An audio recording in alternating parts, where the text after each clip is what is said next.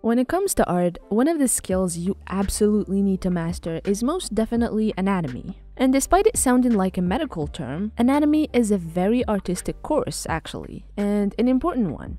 Thankfully, and as any other skill, anatomy is a teachable one, and therefore something you can learn and master with effort and perseverance. In this video, we'll make sure you leave with a full understanding of the 3 W's, the what, why, and when of anatomy, and a bonus little how to get all of that into practice. Per definition, anatomy is the study of bodily structure. Here, we take interest in how each part of the body comes together, connects with each other, its size, its shape, its natural way of bending, and all the muscly, bony, fatty, and even veiny little details attached to it.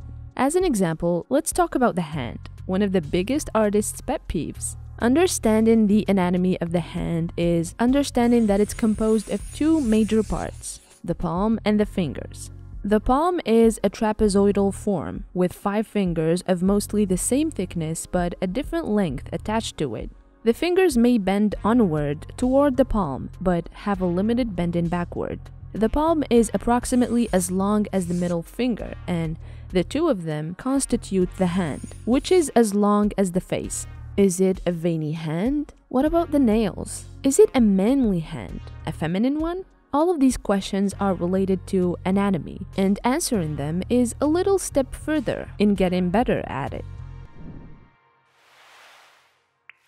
Why is it needed? Let's address this once and for all. This is not a mistake. This is my style. Ever heard of this?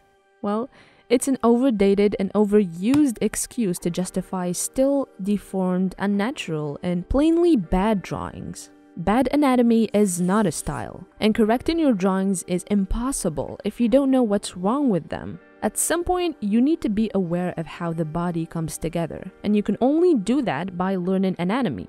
Mastering it has 2 main purposes, correctness and variation. Correctness is seeing a drawing and not wondering why the leg is the same size as the arm and starting from the thoracic cage. Correctness allows you to give that natural feeling to anyone looking at your work. Variation, on the other hand, is being able to draw different body types while still keeping them anatomically correct. A body can be fat, thin, muscular, short, tall, amputee, or even a zombie. Whatever you need to draw, you'll be able to do it. Alright then, well, when I need to start? If you draw people, animals, and even monsters, now is the only acceptable answer. Anatomy is the foundation you need to build the rest of your skills on. No figure drawing of yours will be ever complete without some notion of anatomy. Realistically speaking, it's not a day's journey that we're looking at, but a long-term one, and not the easiest, so to speak. It can be difficult and boring at times, but don't give up. The results are worth it. Obviously, you won't need to be a professional at it to start drawing, but you'll also have to accept that your drawings may be flawed without it. Now, how can you practice anatomy? All of the understanding of the what part must be simplified and rendered in paper. The final purpose being you making the most accurate and natural drawing possible. This is not a theoretical skill, but one you need to practice. So, from the moment you take your pencil, the steps are as follows.